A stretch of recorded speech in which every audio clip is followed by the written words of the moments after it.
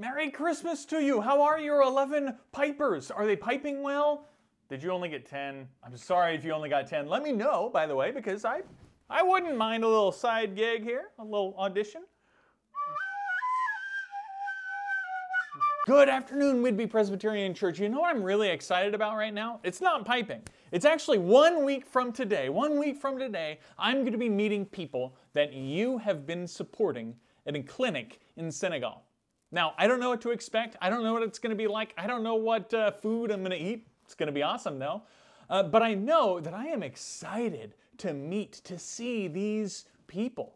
Our mission budget easily becomes just numbers, you know. 8% of the total pledges becomes the mission budget that then in turn uses percents to figure out which different mission partners to support by what percent. And that's a fine way to do it, as good as any for sure. But the problem is it depersonalizes the whole thing. It becomes weirdly transactional. Our financial gift becomes exactly that, merely our financial gift, our way to contribute financially. And frankly, I think we can do a little bit better than that. You, have lots else to give. Your prayers, our imaginations, our hope, our love, our time.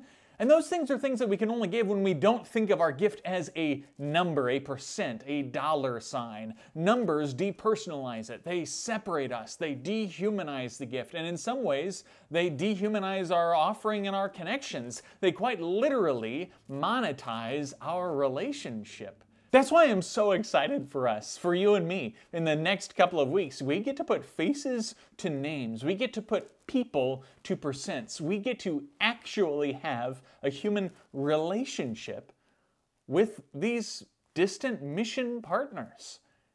And I believe we all will benefit from that. Consider the organizations that we support with whom we have real relationships. One of the reasons we like to give locally so much is because we can see the impact, because we know the people, we know the places, we have a relationship. That's so much harder giving internationally. But anytime we can personalize a number, a percent, a dollar sign, we're living more fully into God's purpose for the world. Supporting financially is great. It's terrific. They can't do it without it. But supporting a person,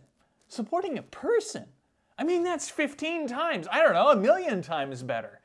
And I'm so looking forward to introducing you to these people that we get to meet so that you too can put a person to that percentage. Anyway, until next time, Merry Christmas and peace be with you.